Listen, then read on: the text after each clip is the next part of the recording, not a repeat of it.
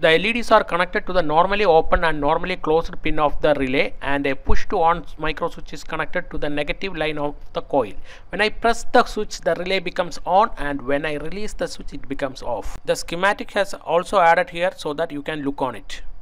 The LED at the normally closed pin has light up. When I press the micro switch, the other LED is lighting up. Now we are going to connect an orange LED across the coil, which is in reverse polarity of the supply. The LED is connected in reverse polarity. Now when I am triggering, you cannot see anything, but if I am turning the LED towards you, then you can see the orange LED flashing when I am triggering the micro switch, and this is because of the back EMF generated from the relay coil. I will connect a 1N4007 diode across the relay coil, which is called as a fallback diode. It will give a free path to the back EMF. Please subscribe to my channel for getting more videos like this.